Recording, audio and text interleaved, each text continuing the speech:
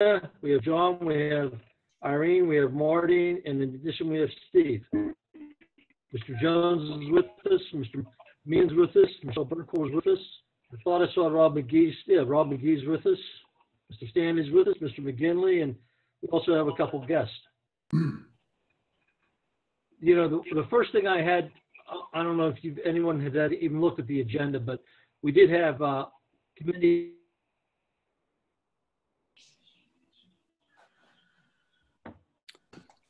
Don, I'm losing you. Don, your voice is off, Don, for some reason. We should probably have everybody mute, so it might be jumping off until you need to speak. Me?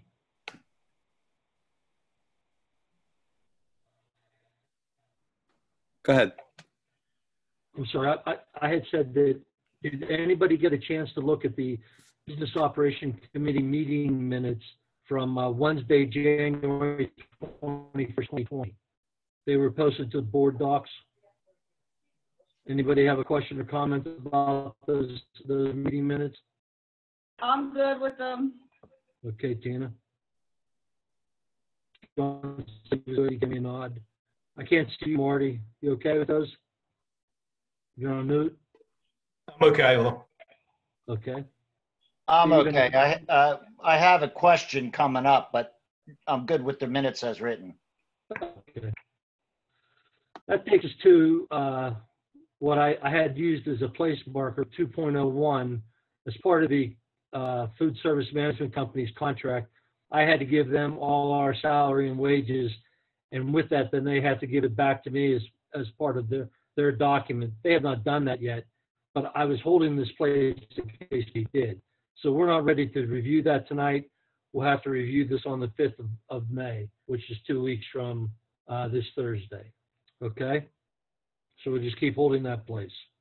We won't be able to do anything with this for our regular meeting on the 28th. And that takes us to 301 bond refinancing opportunities. You know, we live in a crazy world today, and the financial markets are much different than, you know, we saw oil actually traded a negative value yesterday for the first time ever. And heretofore, school districts would always issue bonds in a non-tax exempt status. So we were always held pretty much that our bonds would be non-taxable to the purchaser as an advantage, it's a tax advantage, and that's how school districts operated forever. Well, then under the most recent tax policy changes under Trump, he initiated, or not he, but Congress initiated a program where advance refundings are no longer permitted. But what they never really considered was the fact that rates could possibly get so low that you could refinance bonds under taxable provisions. And so that opportunity is potentially before us at this time. And with that, I'd like to turn this over to Mr. Willard from PFM and anybody else that he wants to introduce with his group there. Okay, yeah, thanks, Don. Hopefully everybody can hear me. So my name is Zach William. My firm is PFM Financial Advisors. We're the district's independent financial advisor. Also with me on the phone is Mike Lillis and Brian Bradley from RBC Capital Markets. They're the district's bond underwriter. Together, we're collectively the financing team. And what we're going to do is talk about the refinancing opportunity that Don just kind of teed up for you. We haven't been in front of the board since 2018. That was the last time we had the ability to refinance some of the district's debt. Okay.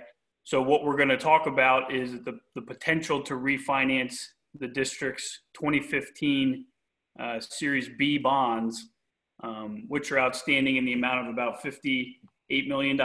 So it is one of your larger bond issues.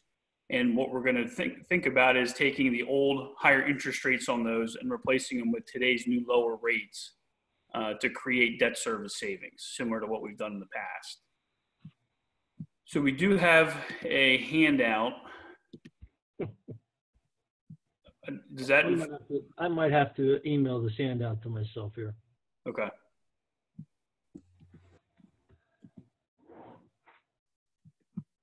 Don, I think I saw it on board docs. Are you maybe? I'm on board docs. If I'm sharing my screen properly. No, you're in the public part of board. You need to sign in. Oh, thank you. There we go. Zach, Hey, Steve. I want to make sure these series of bonds are the bonds we use to do the roadmap project. Correct? These were the bonds for the big project. Back Right, in the roadmap project. Okay. Correct. All right, thank you. And real quick, while Don gets this ready, what Don was talking about is typically in the past, you could always refinance bond issues ahead of their call date. Okay. The call date of these bonds is not until 2023. All right. And with tax reform, that ability went away. But because interest rates are at such low levels, you can use taxable debt, so non-tax exempt debt, to refund these bonds ahead of the call date. All right. So we've been monitoring this, with district administration for about 2 years. And we've gotten, interest rates have gotten so low that this is producing pretty significant savings at the moment. So that's why this is the first time you're hearing about it, even though we've really been looking at this for a few years now. Okay. Zach, are there any breakage fees? Well, we'll talk about that here in a second. So we'll walk through these numbers. Before you move on there, Zach, could you just be a little bit more descriptive about how this change, is affecting us, where the call date no longer allows us to refinance, and the fact that the rates dropped? I'm having a little trouble myself understanding if they're not normally callable or refinanceable, how come we can do this? So with tax reform, it took away the ability to refund debt ahead of the call date on a tax exempt basis. So all of your bond issues right now all have tax exempt fixed interest rates. Okay. So that ability's gone. So we can't refinance these bonds until 2023 with tax exempt debt. But what we can do is you can use taxable debt in order to refund the bonds ahead of the call date. Now, in a normal market, that typically a lot of times doesn't make sense because it's not going to save you any money. But what we're seeing now, because interest rates are so low, is that using taxable bonds to refinance your old bond issue today does produce, quite significant savings. So that's kind of what we're here to discuss. But the status of whether it's tax exempt or not is only to the purchaser of the bonds, right? Correct. Doesn't make a difference to us. It's the people that are purchasing it. Yeah, the only thing you care about is what the interest rates are. Right. Okay. That's what I wanted to be sure about. Thank you. I'll shut up now. You go ahead. No, that's a good question. Okay, so Don, if you want to scroll down to the first page. So here's an interest rate chart. If you scroll down a little bit further, you can see on the far right-hand side, there was an all-time low in interest rates made in early March. Okay, that was the historic low. That big spike that you see there, that was, as the free fall of all the markets started from COVID-19, you can see there was a jump in interest rates because people were just confused about what was going on. And now rates have settled back down into, what is, still a historic low. Okay, so the bottom line is interest rates are very, very low. And that's what's helping to create this opportunity right now. And that's why we want to, bring this to your attention rather quickly and get set up so that maybe there's a chance once we, kind of move forward here and get some paperwork done, there's a chance that you could jump into the market and save significant. Come in, that's all. Donnie, if you scroll down to the next page. So this is your debt summary. Okay, so a lot of you have seen this page plenty of times over the last, 15 or 20 years. The top half of this page is what is your gross debt service, and it's by bond issue. And we're talking about refinancing column 4, which is your 2015 B bonds. Okay, and they have a final maturity in 2038. all right? And then over on the right-hand side of the page is your gross debt service total. So that's what appears in your budget. You know, when Don shows you a budget, it's going to show that you have about $9.5 million worth of debt payments, and that runs out for the life of your debt. The bottom half of this page is net of the state reimbursement that you get on some of your borrowings, okay? So that's why those numbers are all a little bit lower, because they're net of the reimbursement. And then over in column 16, you see the net number that would appear in your budget, okay? So at the end of the day, you have about $9 million of payments due every year for the debt service. So we're going to talk about taking savings and lowering that number to be something, you know, closer to, well, here, we'll show you in just a moment, okay? Scroll down to the next page. Now here we just have some bullet points. Some of this we've already discussed. You know, what is important on this page is, if you remember in the past when we did refinancings, we always like to set a minimum net savings target, all right? So if you look at bullet number 5 there, it says that the district, you know, going through this with administration, we'd settled on, we only want to execute this refinancing as long as we can save at least 7.5% of the refunded amount. That's a metric and kind of a way that we measure the efficiency of the refinancing.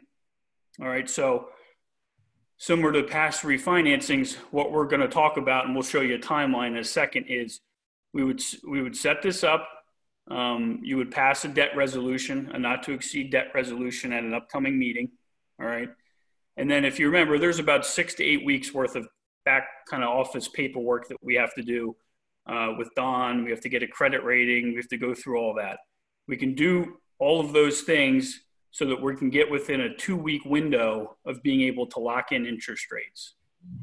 So the key is getting to that 2-week window so that then we can look at the market, and if it still saves at least 7.5%, then we can move forward with executing the refinancing and locking in the savings. If we get to that 2-week window and the refinancing doesn't work because the markets have changed, you know, which is a possibility, what we'll then do is we'll then go into a waiting and holding pattern where we'll monitor the refinancing to see if it makes sense to execute. All right. So it's no wasted work. It just kind of gets us close to the finish line. Now, since we've been monitoring this refunding, we've seen savings as high as, you know, $7 million. Okay, we're going to show you this in a second, maybe even a little bit higher than that. And it's been as low as 0, where it saved you no money. All right. So again, we want to find this sweet spot where we can save enough money that it's worth pulling the trigger on right now. And that's what we're going to, you know, help you accomplish. If you scroll down to the next page. Okay, so this is the savings summary page. So this is the exciting page. So what we have here is we have 2 options, okay? So again, to recap, we're talking about taking your 2015 B bond issue, taking the old interest rates that are on those bonds and replacing them with today's new lower rates, all right? So what we have here in column 1, as you scroll down, we're showing estimated savings of $5.3 million, okay, over the life of the debt. And when you scroll down column 5, you can see, and if, you know, if you've been through this with us before on a refinancing, you don't get a check in the mail for $5.3 million. What you do is you have savings in the form of budgetary relief, all right? So in column 5, you can see you'd save about $250,000 in next year's budget. And then you have a couple years where you save just a couple $1,000s. And then starting in the 2028 budget, you can see the major savings really kicks in to the tune of $3 or $4, you know, almost $500,000 a year through the life of the debt. Now, the reason that it's structured this way, the savings is structured this way, is if you look in column 4, that's your debt right now if you do nothing, right? Where you pay about $9 million a year in your budget out until 2027. And then in 2028, you can see that your debt payments jump up to about $9.3 million. And then in 2029, $9.5 million through the life of your debt. All right, so you do have a little spike about 8 years out. What we're doing in column 5 is we're taking that savings as to smooth out the spike so that at the end of the day, when all the dust settles in column 6, you can see your payments will roughly be $9 million a year for the rest of the life of the debt.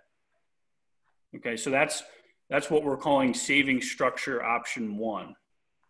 So you're going to get a little bit of savings in next year's budget, and then the savings will be used to smooth out that spike that starts 8 years from now.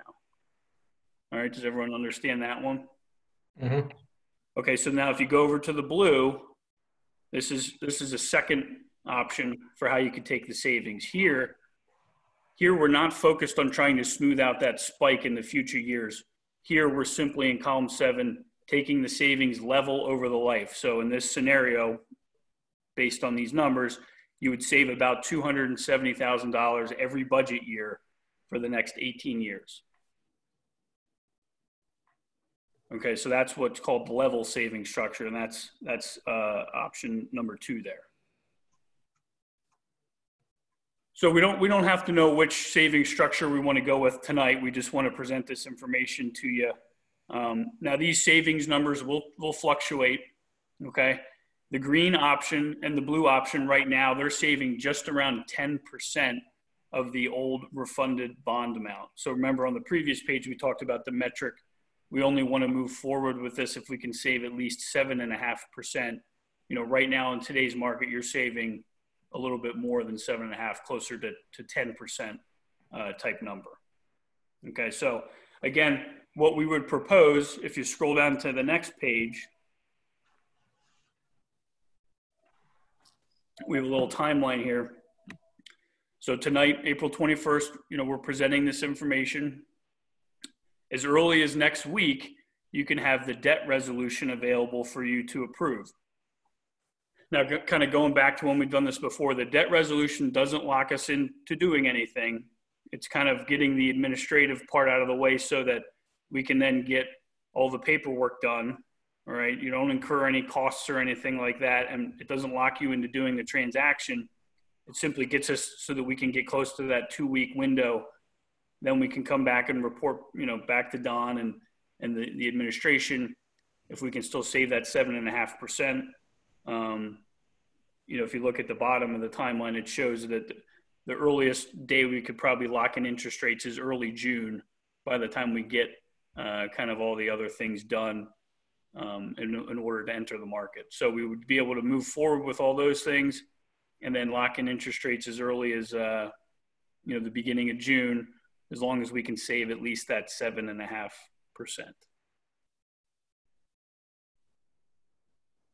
So any thoughts, questions, comments? I have a question. Doing this now, is that going to hamper us from doing other bond issues for if we need other projects in the future? No, it does not.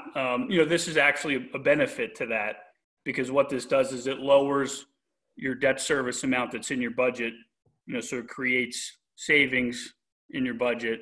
You know, if you ever did need to come back and do future projects, you know, you would then have a kind of a lower starting spot of where your debt currently is, if you can, you know, go forward with an efficient refinancing. Zach, as far as the breakage fees and any related fees, these savings.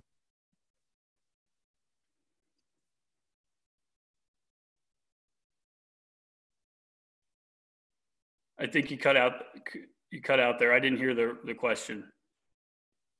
Repeat the question, Marty. So I think I know where you're going. So the savings that we showed you back on the previous page, so that is net of all the costs that we estimated. It's net of any state reimbursement that you get, and it's net of, you know, what we're calling, what you're referring to as the breakage fee. It's the true net savings to the district. So I think that's what your question was going to be.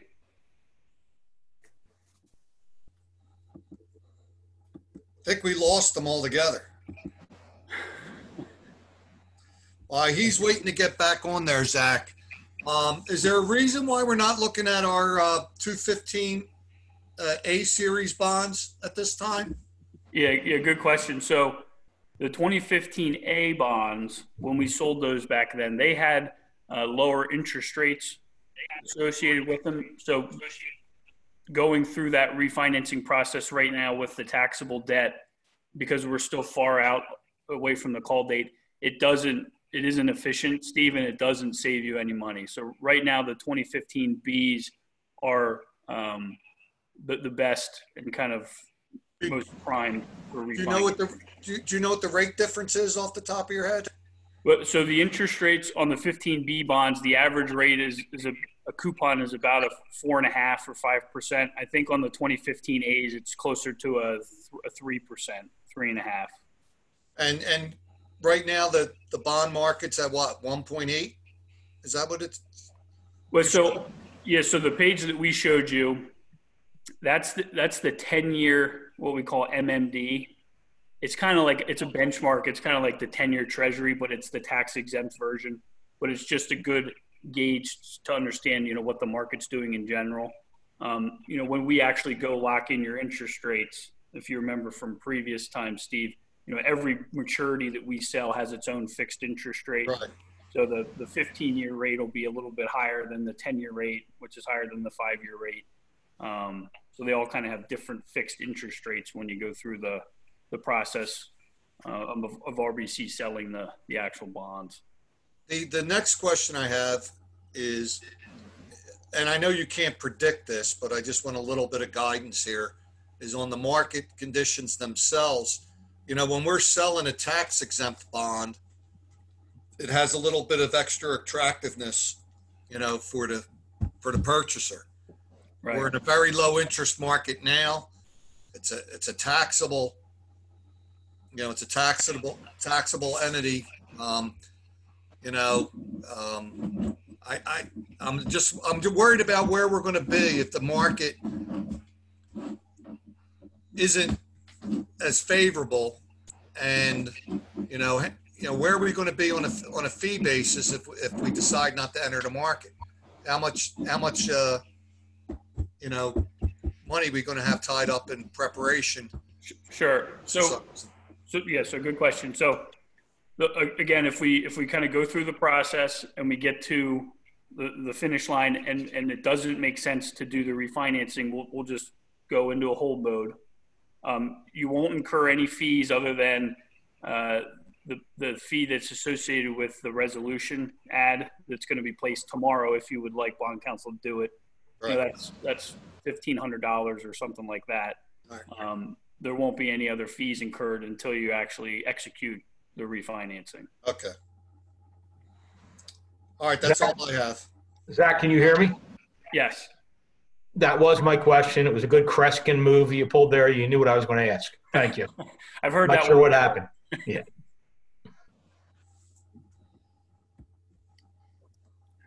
So any other thoughts or questions? So I think the only thing we're asking tonight is if you would like to move forward or, have this available for a vote at your meeting on the 28th, bond counsel, who's Mark Stein from Eckert Siemens, in conjunction with your solicitor, they're going to place an ad in the paper tomorrow that's required by the Debt Act. And that needs to be in tomorrow in order to have the resolution available April 28th. You can wait until May and pass this so you have more time to think about it. The only risk there is, just kind of what Steve was talking about is interest rates moving around. Don thought that maybe kind of giving you this as early as possible was a prudent given the market situation and how volatile everything is.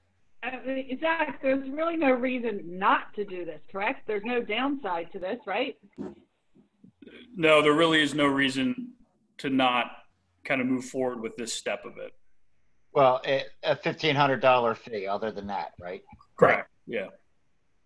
So that's the only cost that we incur right now is a $1,500 fee. Right? Well, don't quote me on $1,500. It's whatever it costs to put the ad in the newspaper. It's a minimal. Yeah. Minimal. Yeah. All right.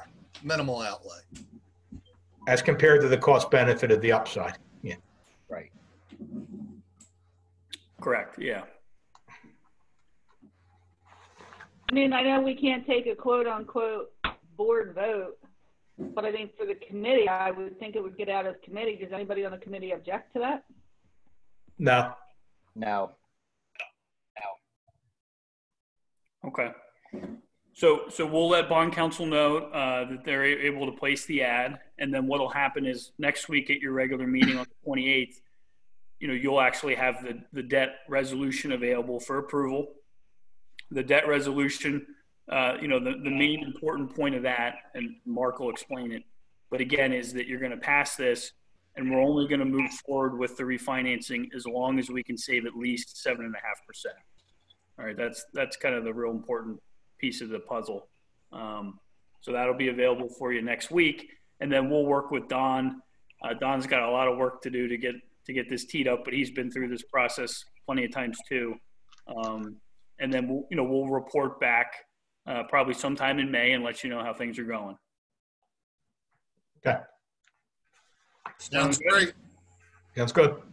And again, just to reiterate Steve's point, it makes no difference to us whether it's a taxable or non-taxable debt, correct? It does not. Yeah, it does. I just think the market shrinks, but at this dollar figure, but hey, Sure, yeah. it's worth going to market at these rates. I mean, Yeah. There's plenty of cash sitting on the sidelines that people may just want to get in the market with. that's true too. Yeah, and there's institutional investors as well that need these instruments that, it's not necessarily the individuals. True. Yeah, and ever since the advance refundings went away, more and more taxable debt for local governments across the country is being issued. So, that has become a bigger market simply because nobody across the country can advance refund their bonds. So Right. taxable bonds have been much more prevalent the last 2 years. All righty. Hey, Great. Zach, this is Michael. Can you hear me? Everyone hear me? Yeah. You can? Yep. So just one thing I just wanted to just mention that one decision that we'll have to make, we don't have to do it right now, is when Zach went over those two saving structures, we'll just want to know before we actually go out into the market which saving structure the district would like. That doesn't have to be decided now, but it's just something, to think about. Yeah, good point, Mike. Yep. Yeah, and I think that's something the board will work out with our administration to find out which we think best one fits our model. And RBC's cutting their rates in half, I heard.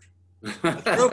True, Mike? We're working like heck. Okay, all right. I'm just making sure you're still on the ball. We'll do our best. Thank All you. right, John. Thank you very much. Thank you. All right. Thanks, Guys. everyone. Stay healthy. You too. Stay safe. Bye, everyone. Stay safe. All right. Bye-bye. The next item on our agenda is the budget presentation. And if I can work this again, get to that. Unless anybody has any questions or comments after those guys left. I'm good. Can you guys see that? I can. Okay, so we Yeah, have the I'm good. Neshaminy. I'm sorry, Tina? No, I'm good. I can see it. Okay, so we have the Neshaminy School District proposed tentative 2020-21 budget. And, talk about how things can change. We had it, as of March 12th, the administration was prepared to provide the school board with a balanced budget. At that day, we had a deficit of approximately $900,000, and we had not yet taken into consideration any of the upcoming retirements that we were expecting. And at one time, we were even discussing whether or not to offer an early retirement, which that did not happen. And we had revenues of 187 million and expenses of, oops, my screen's blocked, so I had to do that. Let me go back to that. I'm sorry. I have to share my screen.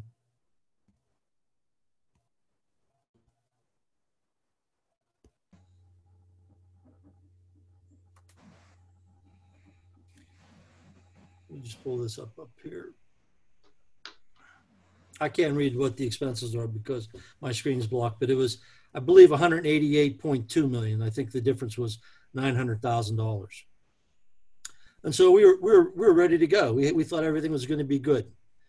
And then, lo and behold, we had what we all know now is the coronavirus come through our lives. And my machine's moving just a little bit slow. Hey, Don, another thing is at the bottom of your screen, I don't know if you can get rid of that. There's a message there. At least on my screen, I see a Chrome message. Yeah. It's blocking some of your presentation. That's what's blocking mine, but I don't know how to get rid of it. Well, if you want to give it, if you want to give control to me. There we go. I got it. Okay. So we had this, the coronavirus, which completely changed everything in our lives. I mean, talk about how we do work, how we go to school, how we shop, how we, you know, go see friends or no, don't go see friends and family anymore. It's changed everything. And it certainly changed our budget assumptions beginning that day. So our assumptions have changed dramatically. And what follows this evening is a look forward to the 2021 school year to estimate at least how, even if we're not trying to know exactly how much this pandemic will affect the school district and as it relates to financial constraints. One thing that we're going to do, though, as we move forward is we're going to use our baseline operational activity, meaning that kids are in school, we're picking them up for school on the first day on buses. They're going to remain in school for 180 days. We're going to serve them lunch every day. They're going to have recess every day. They're going to be in front of their teachers every day, just as if as schools we always knew it. And if we budget that way, I think it's safest, because if we have interruptions, they would typically only reduce expenditures. They would not necessarily increase expenditures. So I think this is the most conservative approach, assuming that we hopefully will be in school on the first day of school and will continue there for the remainder of the year. Is everybody okay with that? Mm-hmm. The state of Pennsylvania is in the same predicament at this point. As of April the 16th, Governor Wolf has projected that because of the shelter in place, he has a $5 billion deficit for his fiscal year 2020-2021.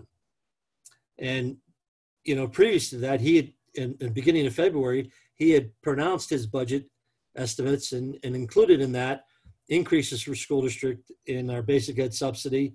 And we were to receive an additional approximately $250,000, as well as an additional $70,000 for special education. And we know now that those increases aren't going to happen, and they can no longer be expected to happen. The state now is discussing that they may pass a half-year budget at the end of June and then come back and look at it again in December. But they're still going to hold us to our time frame and expect you all and the administration to make perfect decisions with all the imperfect information that we have available. One of the other things the state has done is they have promised not to have any significant reduction to the transportation subsidy, so long as, and we would be held harmless so long as we paid our contractors as if all the runs had been made in the 2019-2020 school year. And we have done that. So we're expecting that we will be paid as much as, if not more, than we did in the 2018-2019 school year. And I can that will be presented on a future page here. And I only put this caveat in there that while the state makes that promise, they have in the past tried to build the transportation revenue stream into the basic ed subsidy, and they failed to ever pay the full amount on time. So we're always booking an accrual for the amount that they owe us at the end of each fiscal year. They pay slower and slower all the time, but that's just part of the business. And prior to the pandemic, we were anticipating an Act 1 tax increase. And the budget numbers that are contained herein include that tax 1 increase of 2.6% or 4.24 mils.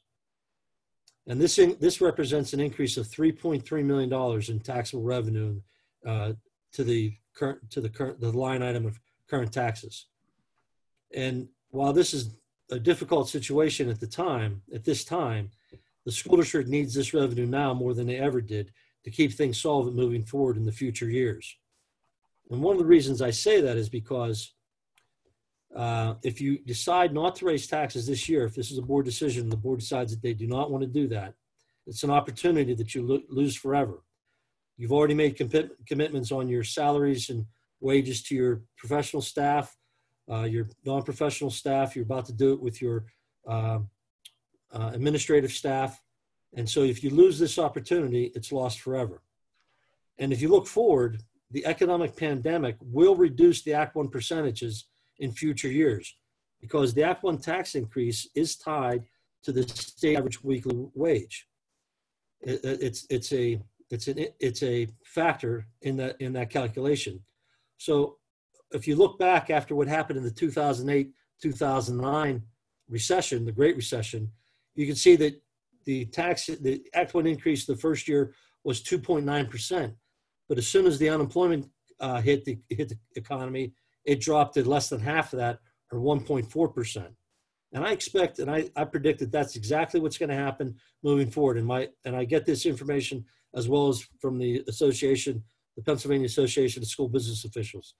They're warning all school business managers to predict that your future Act 1 increases will be curtailed significantly in years moving forward because of the pandemic. So you have this opportunity now. Your hands will be tied in the future years when you try to, if you miss this opportunity. In addition to that, if you get off the state level, now you get down to the local economic impact. We have our assessed valuations of the school district are up by $1.2 million, or 0.1%.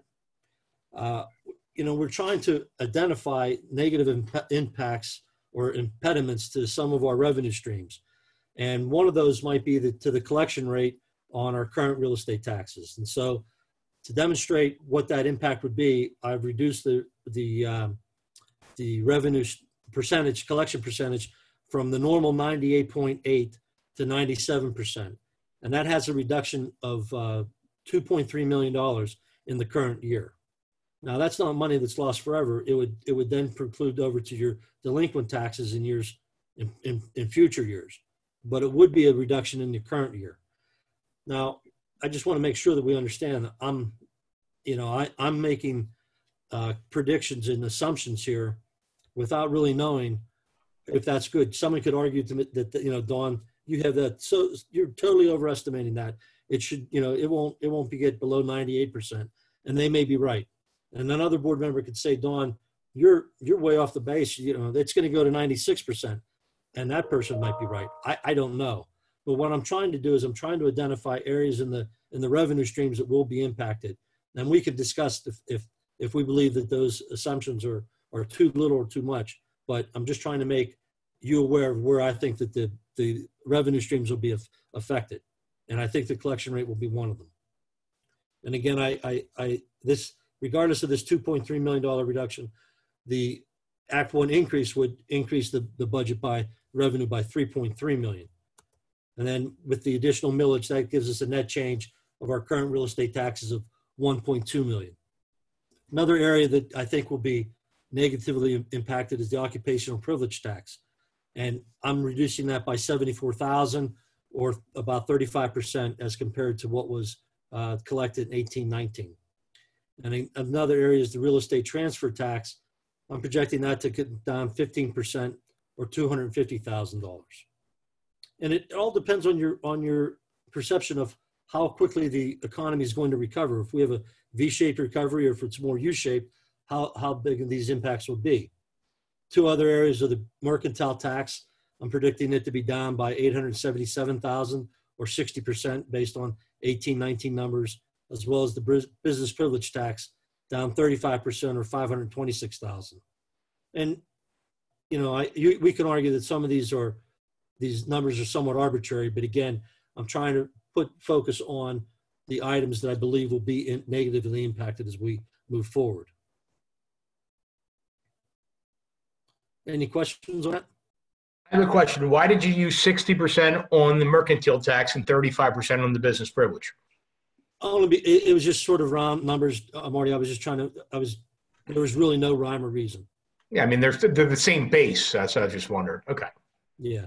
All right. I have lots of questions and comments, but I'll wait till the end when you're done. Okay. Well, this is just been Tom, one question before you move on. Yes, I sir. always meant to ask this, and since you brought these two taxes up, the business privilege tax and the mercantile tax, do we set those rates? Those yes, you do, but those rates are set under Act 511 at $0.5 million. All right, so they're fixed rates. Yes. Okay, You- you can you charge have the less. ability- You can charge have the less, but ability- you can't charge more. Yeah. Yes, correct. You can't charge more. And do you know where we're at? You're at half a million. Or at a half. Okay, thank you. So here I'm showing most of the big local revenue line items to our budget. We have that $1.2 million increase on the real estate taxes. We have the $250,000 reduction in the real estate transfer. No change on the public utility. The head tax really shouldn't change from, and just so we have our columns lined up, we have what was actually received in 1819, what was budgeted in 1920, and now what we're budgeting in 2021. And the difference is between our 2021 budget and our 1920 budget. When would you know what we received in the 1920 budget?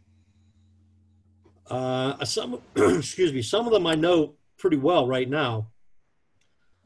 We should have 99% of our collections on real estate taxes collected right now.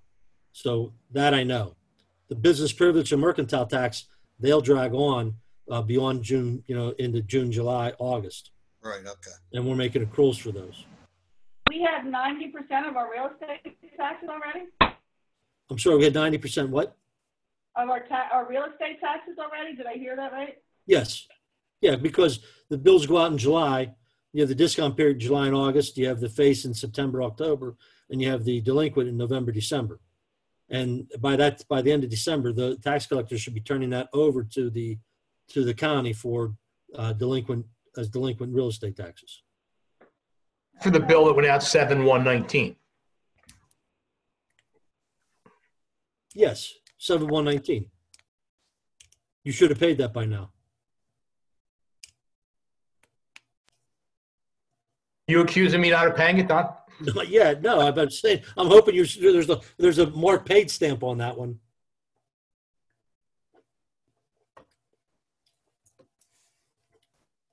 So then we have the occupational privilege, which again I'm trying to identify that there will be problems with that one potentially.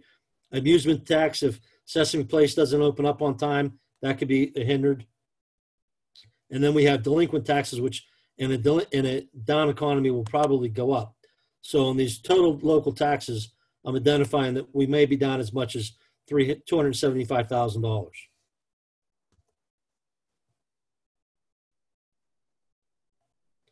The next page, we have these receipts from PA schools. I'm not sure what that was in 1920, but my 2021 budget, this represents parking fees and student admissions fees for gate receipts for athletics, typically. Lost books, that kind of stuff.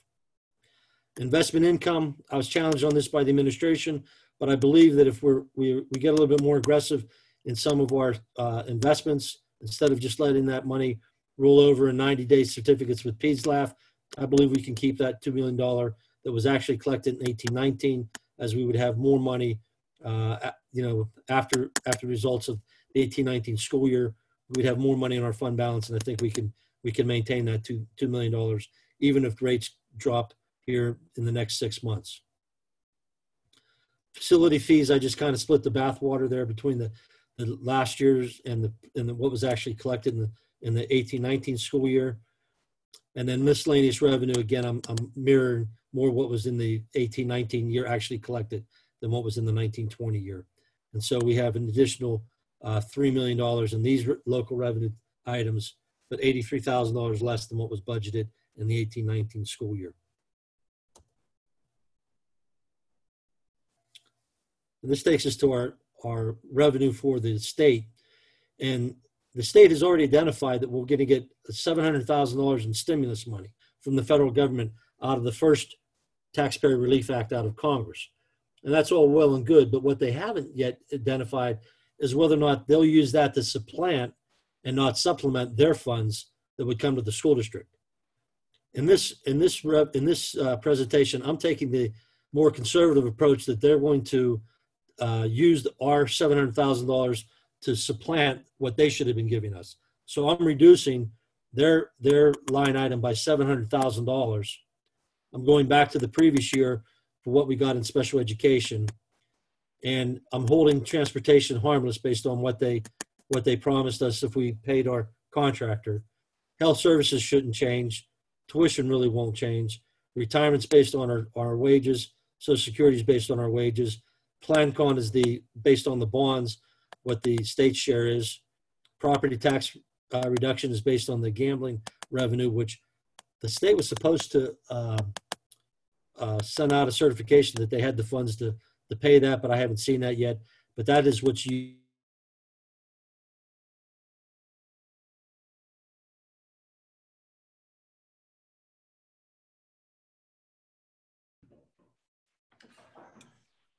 Hey, Don, we lost you there. You were up the PlanCon, Don, and we lost you. Oh, I'm sorry. The property tax reduction of the $3,591,000, that's the revenue from the gambling operations in the state, and that is what is used to fund your homestead, farmstead exclusion for the property tax homeowner in the Neshaminy School District. So that's divided equally among all the homeowners that have signed up for the homestead, farmstead exclusion. Hey, Don, Yes. I noticed you didn't make any real modification on that line. I mean, aren't we going to be expecting that the gambling revenue is going to be way down since they closed the casinos? No, you know what? I don't think we are going to see that. I think that because the NFL got their season underway, I thought the casinos were having a pretty good year. And the state revenue chairman was supposed to certify on April 1st whether they had the funds to do that or not. I haven't heard that he didn't, but I haven't heard that he did either. I'm just making an observation. You would know better than I. That's all. Casinos are closed. Yeah, but they didn't close until March, and that happened pretty late in the state fiscal year. But I get your point, and if it does, what it only is used to reduce your property taxes for the homestead farmstead exemption. So if they give us slightly less, that would only mean that the homeowner would get slightly less off his taxes.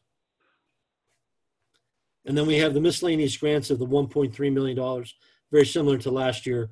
So we have an overall reduction compared to last year of $882,000.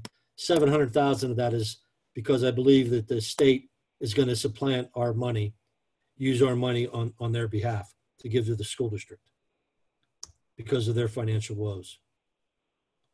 It's been done before, so it will probably be done again. That's exactly right, Steve. I've been through this before. Now, the federal programs, this is where I'm putting that $700,000 in that the state should have given me. And then the difference here is the $1.2 million. So the total revenues are $183,237,788 for the district, up just $14,693 over the previous approved budget. And so then what's happened since March 6th is we've had these staffing changes. We now know that these 15 individuals, professional employees, have submitted their intent to retire officially.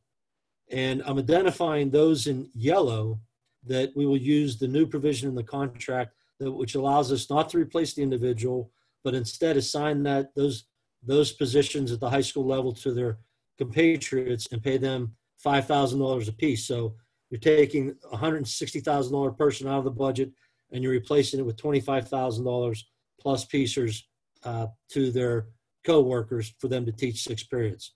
So we have identified 4 of those that we believe will work next year, but we have now 15 people who have identified that they're retiring. How come just 4? Well, that's something that Mr. Means, I believe, on the meeting, he has been working with, I believe, Mr. Ryan Staub and the other secondary administrators who have been looking at this to see if it can go further. Paul, you out there? I am, and Mrs. Hollenbach, he's accurate that some of these we cannot touch. For example, special ed there's a provision that we are not allowed to touch special ed because it's a special area. And then, go ahead, I'm sorry. Number 10, it says art. Art, we have retirements and body for body, you might not be able to replace that.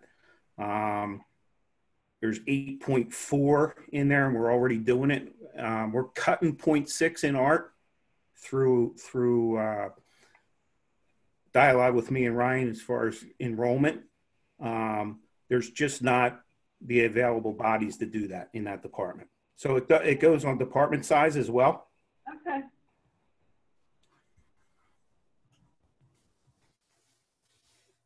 Any other questions on the staffing, professional staffing? What about the other health ed position? As far as compressing that into the Yeah. Again, there's only nine PE teachers currently. There's 3 retirements. Again, with the provisions in the contract, they have to be tenured as well.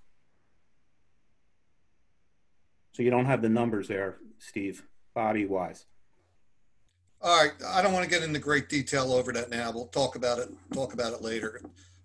It's always been a complicated an area to explain, so we'll talk about it. We'll talk about it in a different setting.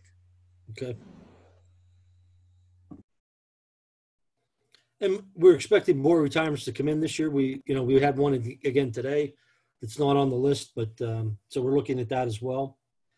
And now I'm going back to what the budget assumptions were and some of the staffing changes that were not produced by retirements. We added, at the time of our budget assumptions, we were adding seven elementary positions, and the numbers before you today reflect 5 of those positions remain.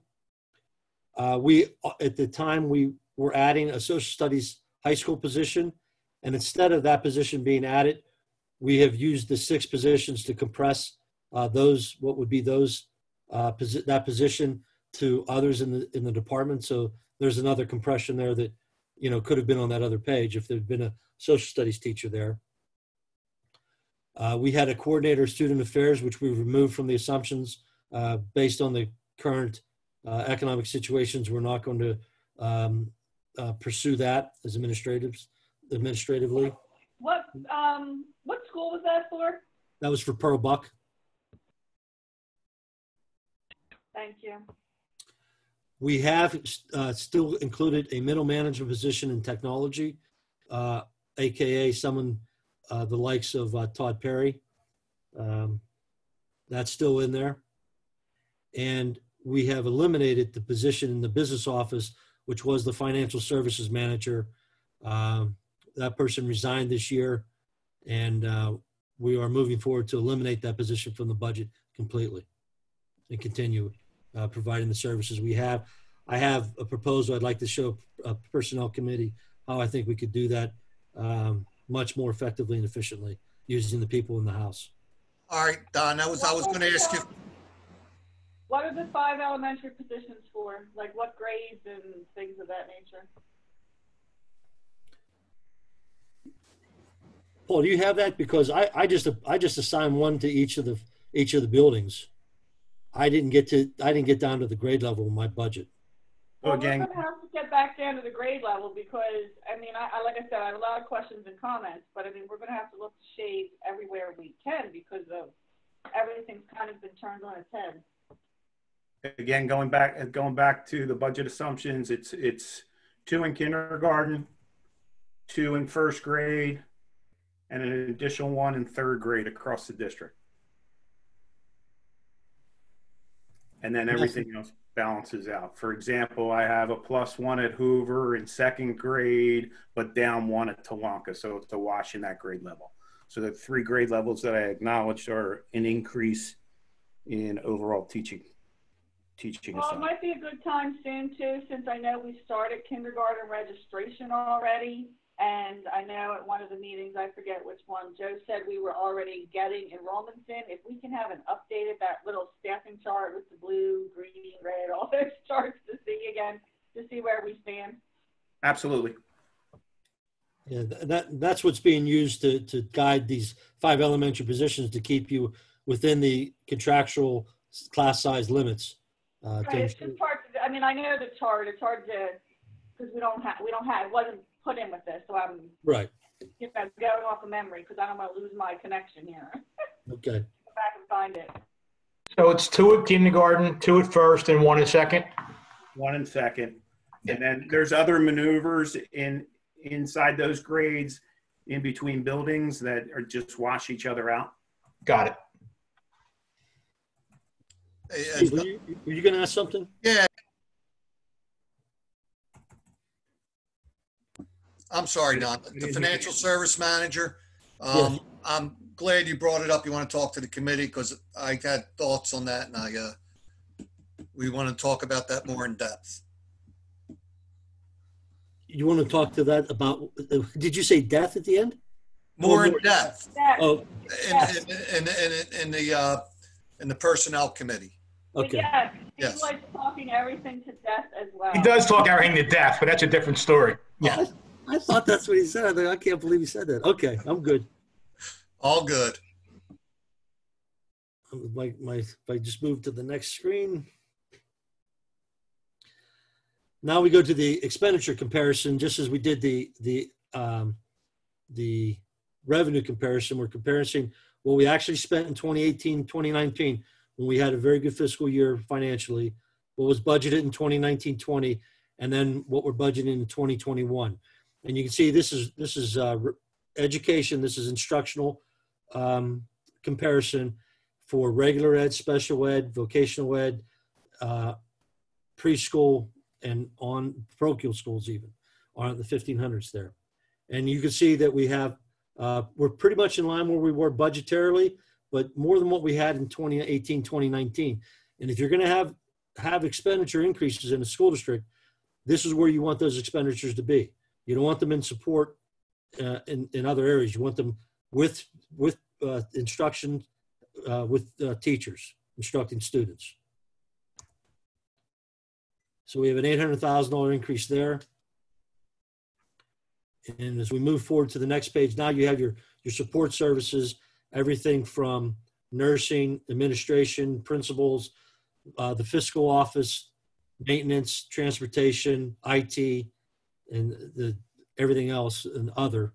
And you can see there where we have significantly $500,000 less than our 1920 budget, yet still more than what we had in the 2018-2019. What I did when I sat down with this budget for this year, I said, when we needed to make cuts, I said, hey, you know what? We had a 2018-2019 school year, which was pretty successful, both academically as well as fiscally.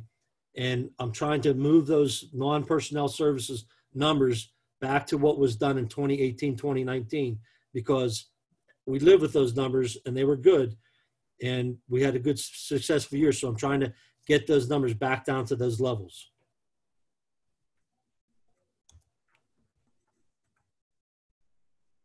And then you have these 32 and 33, 32 student activities, 33 is the community activities, 4,000 is the improvements to the school district, 5,100 is your debt service, 5,200 is your capital expenditures, and then 5,900 is the budgetary reserve.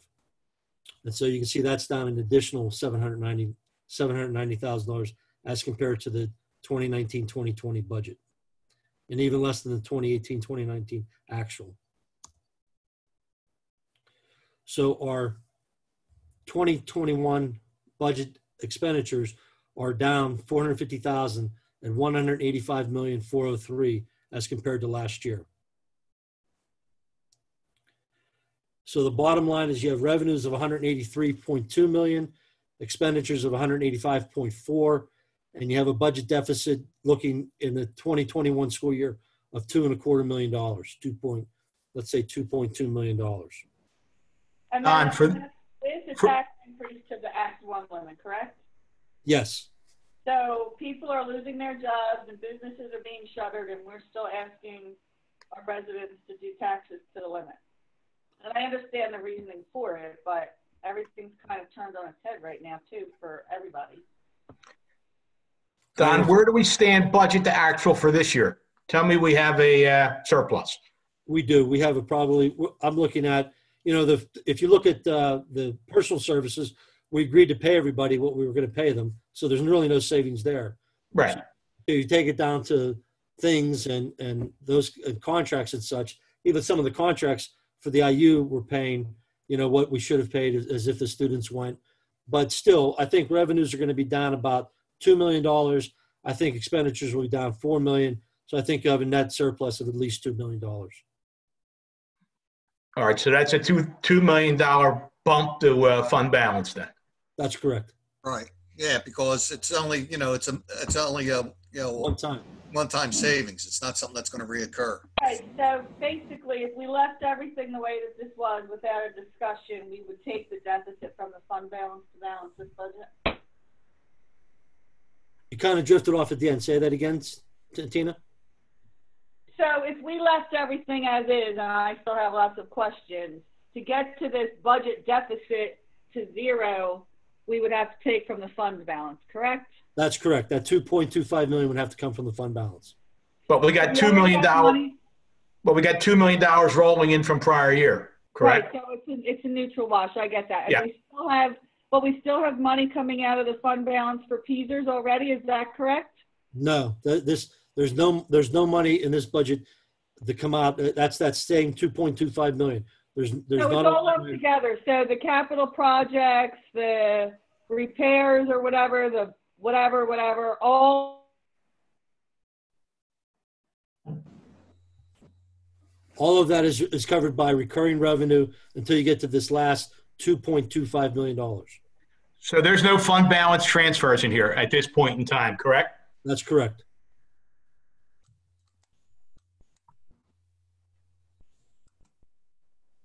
So that if we didn't do an Act 1 increase, we would have to take that $3 million out of fund balance. That'd be an additional $3.3 million out of fund balance. That's correct. Or we find more cuts. right. Or you find more cuts. Well, I think we need to do a combination of both. right. I bring it up every year, and we keep running a fundamental structural issue with the budget. We're doing very good. We're in a lot better shape than what we used to be, but this what's now been thrown into the mix, which is an unpredictable environment that is definitely going to affect future revenues, but we don't know how high it's going to affect future revenues. You really have some issues going forward as far as where this goes. If you take that $2.5 million or $2.25 million out of fund balance, on top of the $3 million that we're going to ask for, theoretically, it's still going to put us $2 million behind the bubble next year, regardless of the fact that we may pick up $2 million in savings. No, it's going to put you $5 million behind next year.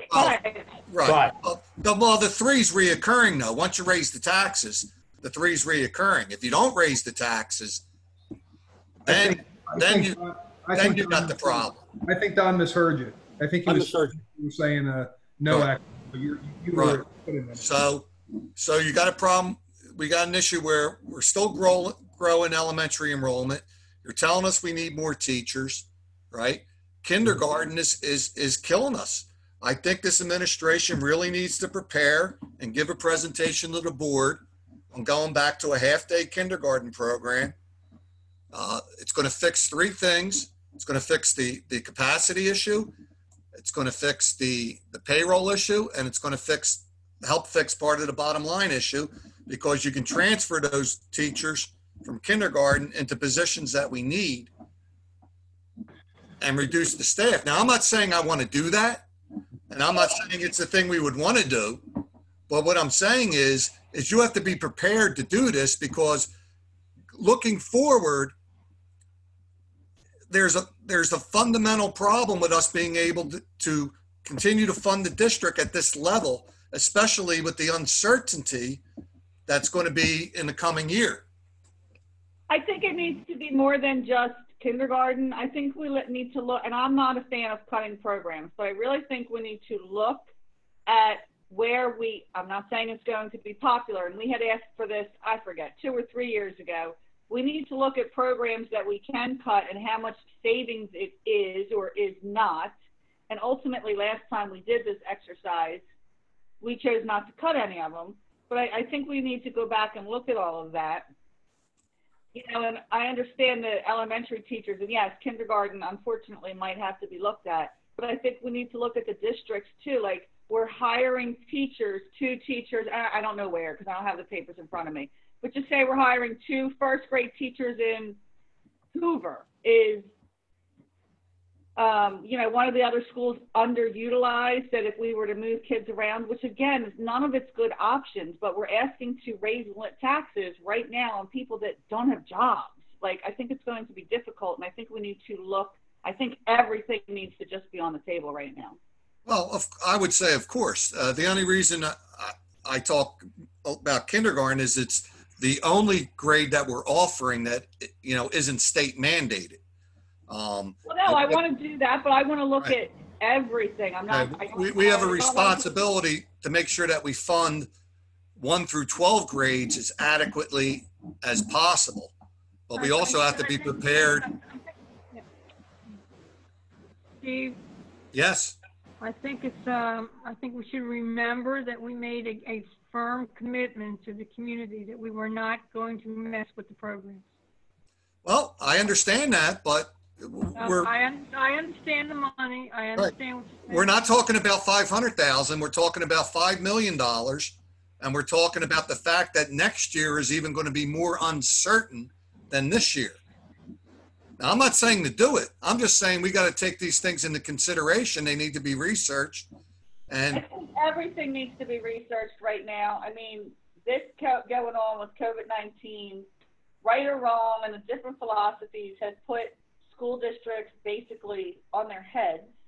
And we need to reopen the doors and look at everything to make the hard decisions and not just go along to get along. I think we don't have enough data on some of these things to make an informed decision. I think we're throwing darts on a dartboard right now without enough facts.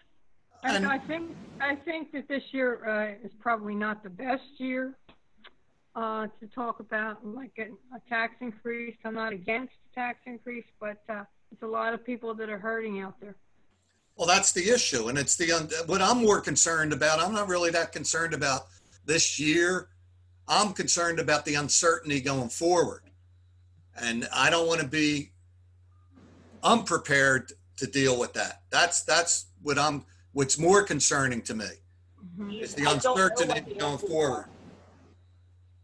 So can I jump in and say just 2 things? One is I just want to remind everyone that at the very beginning of this presentation, Don did say that on March 12th, we did have a budget that wasn't using any fund balance money. Yes, it was using Act 1 at that time. That was before we got into the COVID shutdown and all of that.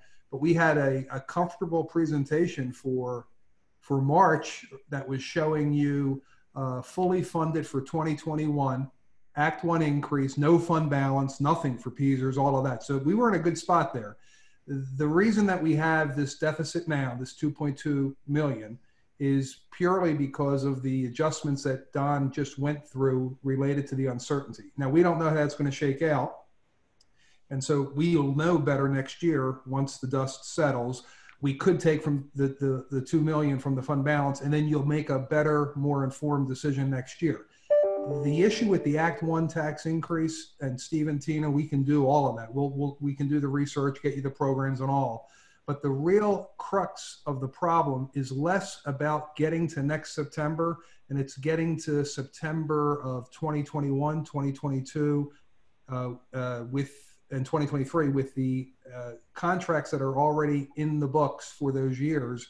And if you don't have that tax base increased for next year, I know we lose it forever, but yeah, well, and if we cut programs this year, to get to next year without a tax increase is as much as we all understand why that's good. We just need to say today that the reason that you might need to stay more on that Act 1 increase side is because it's those other future years where then maybe you very well will have to cut programs to just get to the next subsequent years and survive with a 1% Act 1 increase, if even then the community can handle that or not. Because Well, who knows? that's what I wanted to be looked at now, because realistically, Steve's, talking about kindergarten and everything. We can't do that next year. We already started enrollment. So that's going to be a future thing that we need to look at. I think we need to look at everything. I know on our work session last Tuesday, there was buses out to bid. And I know there's a chart, but do we absolutely need all of those buses right now?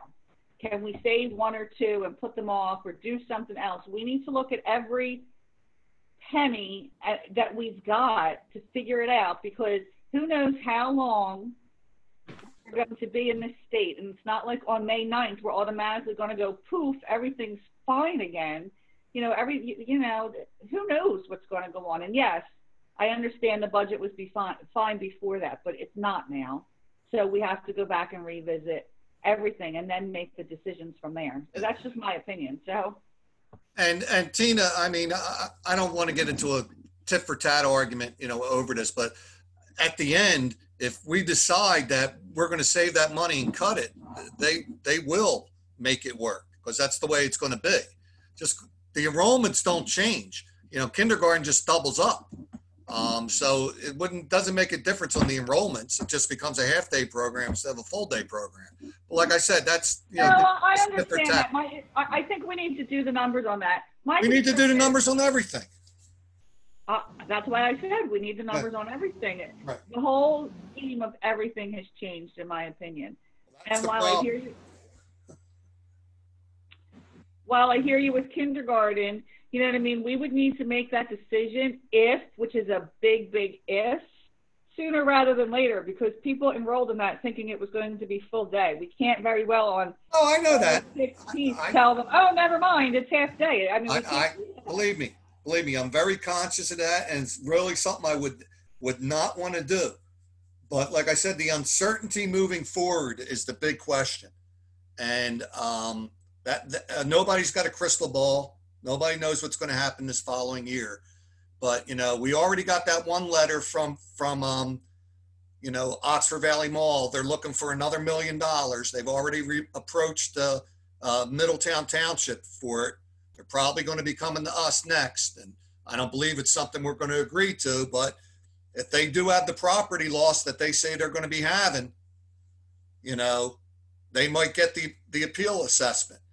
I'm not saying that. I'm just saying that's something that you need to consider. I think everything needs to be considered. Unfortunately, how many businesses are not going to be able to open up when they can after all that? So that's more revenue that we've lost. And look, I'll just tell you, from my sales, I'm really a retail service business. We're off about 45%. I'm right now, I'm cutting hours. I'm trying not to lay anybody off. I'm cutting hours, but 45% of my business is a huge, huge amount. So yeah, I think we need to look at everything, unfortunately. And yeah, we'll take the money from the fund balance this year. We're not going to have a choice. And the big, I don't know what the answers are.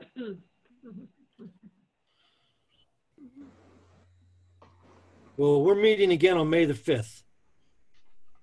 We have to have a tentative budget approved in the month of May. What is your expectations? Well, obviously, we're going to show you numbers for kindergarten. What else do you want to see in that evening? I would like projections of how we can reduce the budget more, and I would like to see not a tax increase or not to the limit. Maybe by May 5th, we'll have a better understanding of where the state is going with some of these things. So some of the assumptions that we have will be more concrete as opposed to just guesses right now, so to speak. Okay. Hey, Don, on Thursday, are we going to have a more in-depth discussion on what's going to be on our maintenance and repair list for the upcoming school year budget? Or You mean the long-range facility plan? well, not so much the long range, but you know, it's the long range as well as what they want to do next year. I don't think we've had a chance to actually go through that in detail. That's on right. how much money they want to spend next year. Yeah, there's a $1.8 million line item in this budget, and you will see on Thursday night what the plan is to use that money for. Okay. You know, let's just use that for discussion purposes for 1 second, though. If you have that line item in the budget, and because of, let's say, COVID-19 doesn't let you do anything this summer, and it goes unspent, that's okay, because that would just come back to the fund balance.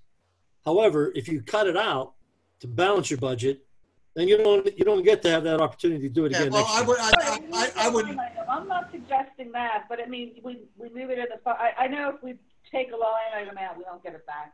I'm aware of that. And that's true. That's true. Whether we're talking about cutting home economics, cutting half-day kindergarten. We would redirect it.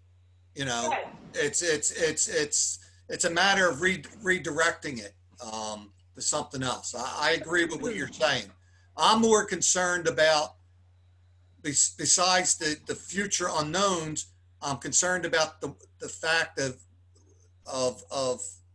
the Act 1 increase, what's going to happen with it next year.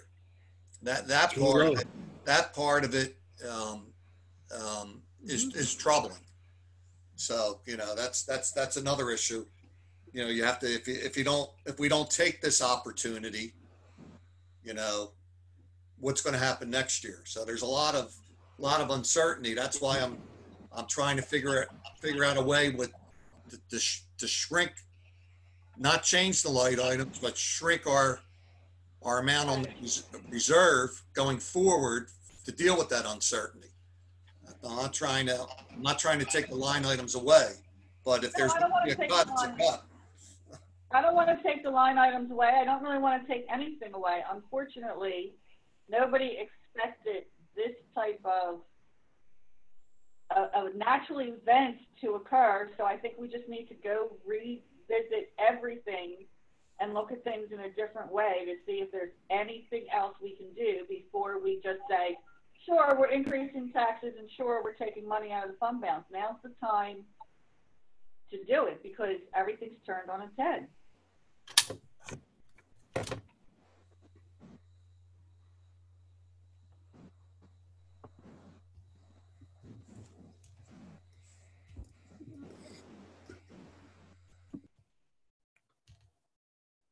All right. Well, anything else that you want? I mean, I can understand what you're at, but I'm not sure what was done 2 or 3 years ago. But if there's anybody has any recollection of that meeting when you went over those items, we can certainly. I have that list on. We'll resurface that list in cabinet. We'll bring it back to this board on May 5th. That list did include kindergarten as like phase 3 or third level, third tier. Yeah, I mean, there was like music programs and. We'll put it all back on there. We'll show you that again. We have all of that. We can, and then we got new players in cabinet this year than we did then. Right. Maybe there's different ideas. Maybe we can. Right. Look at 6th period. There's more. Oh, what if we try it this way? There might. We just have to look at everything. Is all I'm saying. Well, and that's one of the reasons why I looked at that position in my office. I had to offer it up first. If I'm going to lead the organization through this, I had to be the leader in that way. So that'll be amazing. We appreciate that, Don. You've got a facilities meeting that'll help drive some more of this conversation coming up. You've got the May 5th meeting where we'll be targeted some conversation around the conversation of cuts, where possibly those could be. And Tina will also have for you those charts attached to the May 5th agenda so you can see the new personnel, where they're going for elementary. That'll be available again with some updated numbers from Paul. And I think that, the essence, the underlying essence, the foundation of the conversation tonight is really important, that Don had a chance to share that and that everybody had a chance to understand, where we were and how the earth has moved over the course of these last handful of weeks and what the projections are. And they purely are just kind of gut level. Nobody's able to tell us definitively how that's going to change, but that's kind of what we're hoping to be worst case scenario. We may be better, but like Don said, who knows? We could be worse. And really, we want to be a little careful about making programmatic decisions based off of that issue, which is one of guessing at what the scenario is going to look like next year. And so given the fact that we're fortunate to have the fund balance that we do have here, there is opportunity for us to get to next school year and make then educated decisions associated with what we need to do to have a survivable budget going forward beyond just the 2021 school year. So that's kind of the essence. We talked about this a lot in cabinet to get to this point. That's Don's done a nice job of, I think, laying out the landscape for you. But do you have any general questions for him before we shut down tonight on that conversation? Yeah, I have a couple of things I just want to throw in here or clarify. Don, I got this. You had us at about a deficit of about 900 grand. Yes. Your 2.25 mil is theoretical based on projections of loss revenue. That's correct. Okay. Just for my education here, what is in our fund balance? $40 million. And how much of that, now you didn't use any of that in your original projections? That's like correct. we dipped into it for Peasers and others, you, okay. Nope. And your projection for if we go to our Act 1 limit, do you have a number on that projected of what that'll bring us in as revenue? $3.3 million.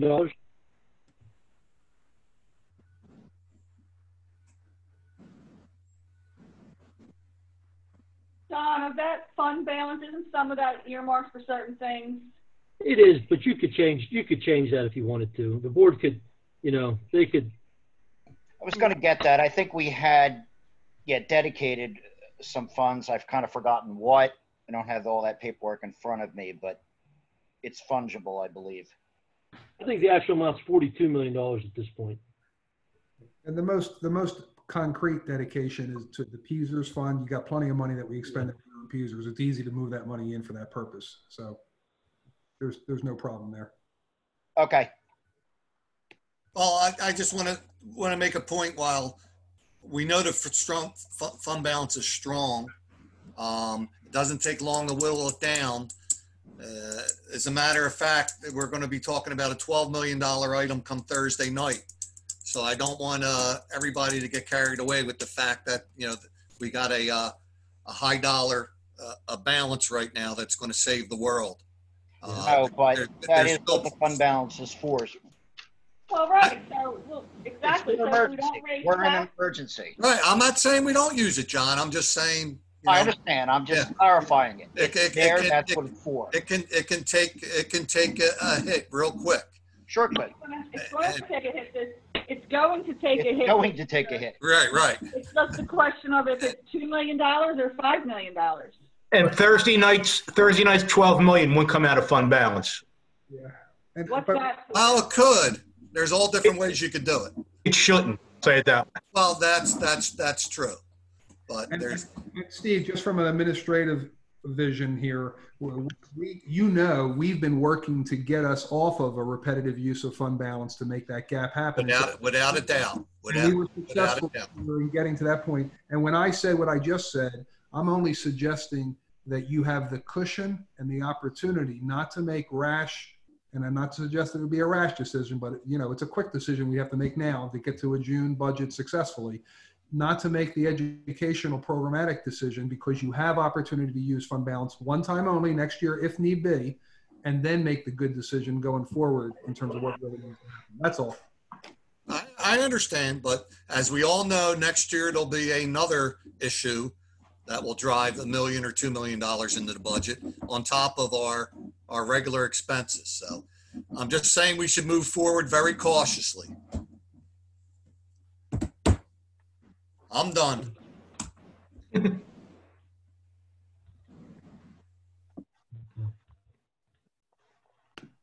are you done? Well, the only thing I was going to say in just response to Steve is that hopefully, though, next year and years after, the local economy would recover, and you'd go back to your old collection rate, you'd go back to your old mercantile business privilege rates, the occupational. So those items that we identified, the local issues, are potentially not permanent. They will come back when the recovery comes. And that's all I have for you tonight. I'm done. Thank you. Thank you. Thank you, Tina. Anything more, Irene?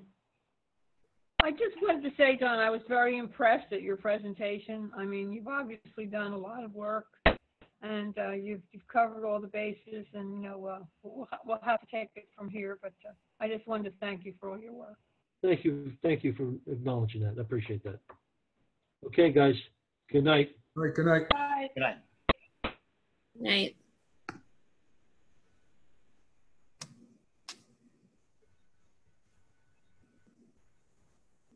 Night. Wait, you know, we didn't talk about the audit. Oh, we didn't talk about the audit. You know what? Mally's going to come next week, or he can come on the 28th. I'll have to ask Steve whether he wants him to come on the 28th or the 5th. Yeah, I'm just cruising through here in my Chromebook, and I went, oops, we probably should have talked about that first. Yeah. All right, it's good. Okay. Good night. Good night, Don. Don? Yes. Yeah, not only did we not talk about the audit, we didn't go through public comment, which is fine because, you know, I just had one question. Go ahead, buddy. I can't figure out where the hell I'm at on this machine, but go ahead. Well, I I understand that. That's understandable. But my question is, item 2 on tonight's agenda was tabled for not enough information coming back from Aramark. I understand that. Yes. When will all of item 3 be posted to board docs? Item 3. The entire thing of the entire agenda item for the budget, the board refinancing opportunities, the budget you just had the PowerPoint on, and then the audit that we didn't get to. When will that be posted publicly? We can probably post all that tomorrow. Okay, that's my only question. Okay, John. Thank you. Good night. Now that I found everybody again, I'm going to exit this meeting. All right, good night, all. Night. Good night.